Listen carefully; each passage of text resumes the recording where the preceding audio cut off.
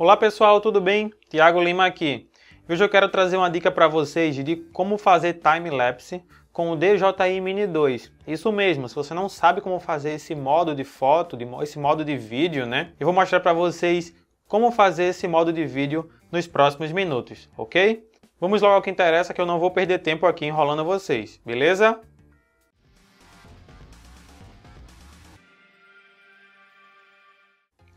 Então pessoal, estamos aqui com o nosso Mini 2, tá? Caso você saiba onde eu estou voando, coloca nos comentários abaixo. Thiago, eu sei onde você está voando, e diz o nome do lugar, tá bem?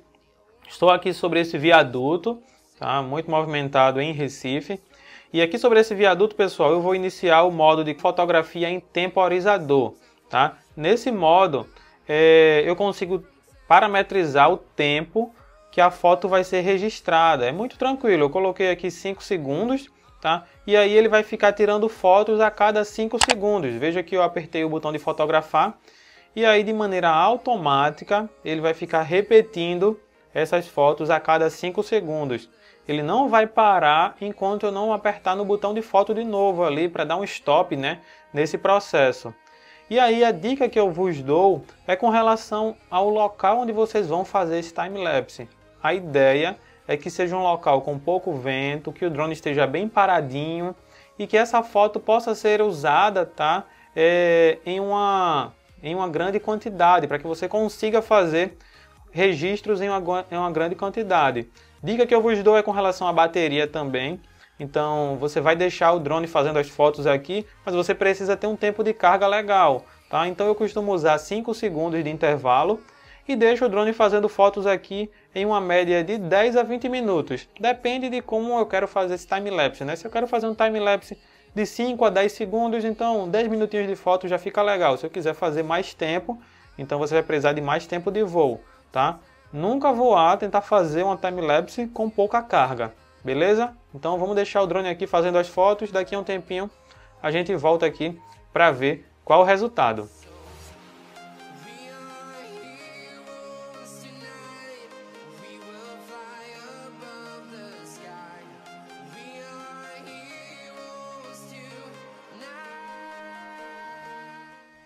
Então pessoal, depois de alguns minutinhos aqui em time-lapse, tá? Vamos dar uma olhadinha em quantas fotos a gente fez. Eu acho que fizemos umas 60 fotos aproximadamente. Vamos dar uma olhadinha aqui na galeria.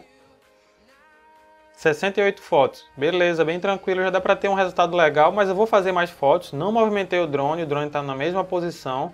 Mas agora eu vou fazer as fotos em longa exposição. Thiago, é possível? Sim. Bota no modo manual. Vou colocar aqui 2 segundos de exposição, tá? Ou 3. Acho que 3 fica melhor, tá? E aí vou repetir as fotos mais uma vez. Então vai ser o time-lapse, né, com fotos de longa exposição. Eu vou fazer fotos no temporizador em longa exposição. Então o obturador vai ficar aberto 3 segundos e vai fazer a foto depois de 5 segundos. Então a cada 5 segundos ele tira uma foto de 3 segundos de exposição. Thiago, não sei fazer fotos em longa exposição. Tem vídeo aqui no canal mostrando, vai aparecer o card ao lado ensinando como fazer fotos em longa exposição. E o resultado realmente no time-lapse fica até mais bonito, que é o que vocês vão ver no resultado final.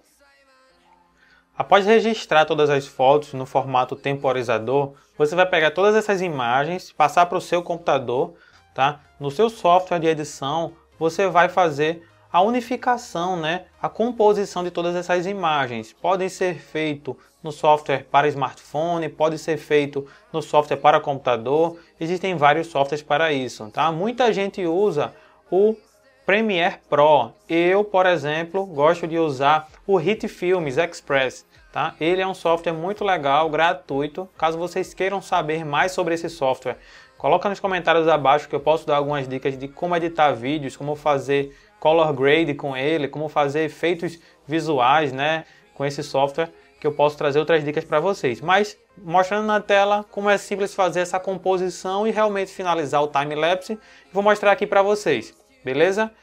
Então dentro do Hitfilm, abrindo um projeto novo, você vai clicar em importar, aqui ó, importe no canto inferior esquerdo e vai clicar em Image Sequence, então imagens em sequência, tá certo? E aí você vai buscar a pasta do seu computador, a pasta do seu cartão de memória, no qual você fez todas essas fotos. Separa aquelas fotos que você fez, o time-lapse, tá? Seleciona todas elas, beleza? Serão bastante fotos. E aí, ao selecionar todas elas, você vai clicar em Open. Beleza? Clicando em Open, ele vai criar o time-lapse para você. Ele vai unificar todas essas imagens aqui, tá? Na sua base do projeto, e aí você vai ter o time-lapse na base de composição. Logicamente, esse time-lapse aqui, ele precisa de um tratamento, ele precisa de uma estabilização, ele precisa de outras edições, um color grade, para ter um efeito um pouco mais suave, tá? Uma imagem mais cinematográfica. Mas aqui você já consegue entender as possibilidades que você tem usando as fotos do seu DJI Mini 2, beleza?